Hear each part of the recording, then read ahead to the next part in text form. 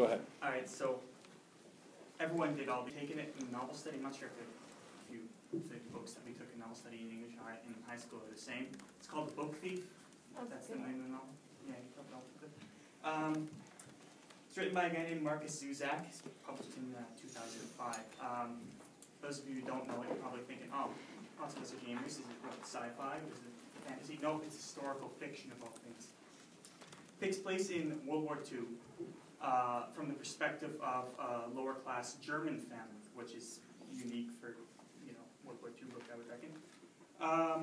The protagonist is a 10-year-old girl named Liesel, and in the story, she at the very beginning she just lost her younger brother who dies, and she has to go live with a foster family, people she doesn't even know, and that sort of presents the main overarching story of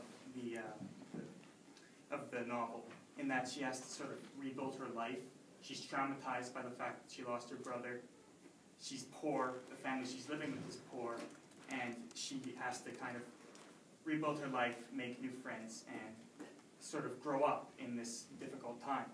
The story takes place over 4 years, and the most unique thing about this story that kind of really hooks it on me is that it's not narrated from the point of view of the protagonist. It's actually written from the perspective of death, like the Grim Reaper character. Like, it's actually a character in the story, and spoiler alert, at the end when the main character dies, she actually meets with the narrator, Death, and it's just a really weird mind trip. Death is portrayed as actually a caring entity, unlike the typical embodiment of the Grim Reaper, which is like, the hood, the scythe, all that.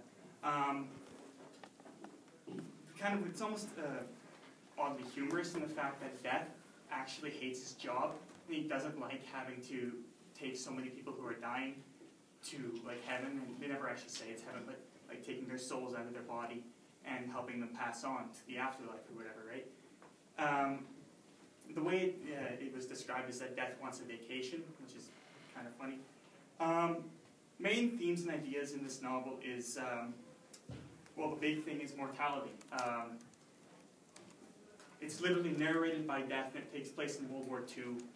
I don't really need to explain to you guys the implications that has on a lot of the characters in the story. Reading and writing is another big thing. Throughout the 4 years that the novel takes place in, the main character, Liesel, slowly learns how to read and write. Back in Germany back then, they put lots of restrictions on what you could read, and the books that would be given out to the population, so people wouldn't get any other ideas besides Nazism. And that's sort of the story, and that's why it's called The Book Thief, because the main character has to steal books from book burnings and from other places to try and learn how to read. And it sort of represents freedom in the story and how she slowly sort of leans against Nazism as the book goes forward. And the last real theme and idea that plays a big part in all the overarching stories that happen is innocence, and in the face of all the negatives that she faces in her life,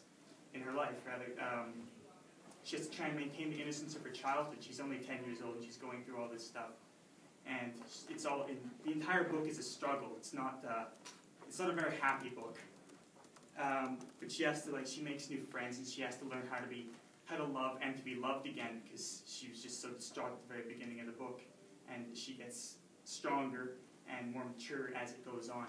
And it's really a coming-of-age story for her. Great.